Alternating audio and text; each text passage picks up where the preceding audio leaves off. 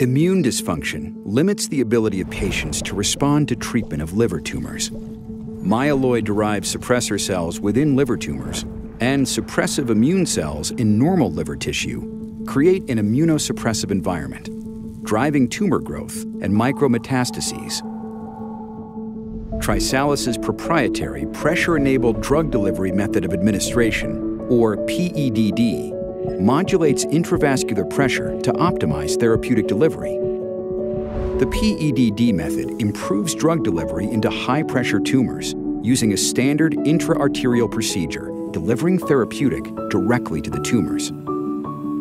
Because immune cells are suppressed throughout the liver, tissue that appears normal is also treated with SD-101 by PEDD.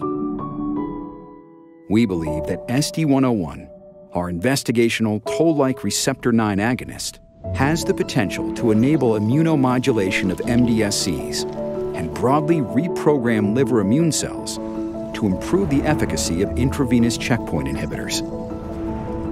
We believe the TriSalus therapeutic platform allows physicians to treat immune dysfunction in liver tumors and throughout the liver.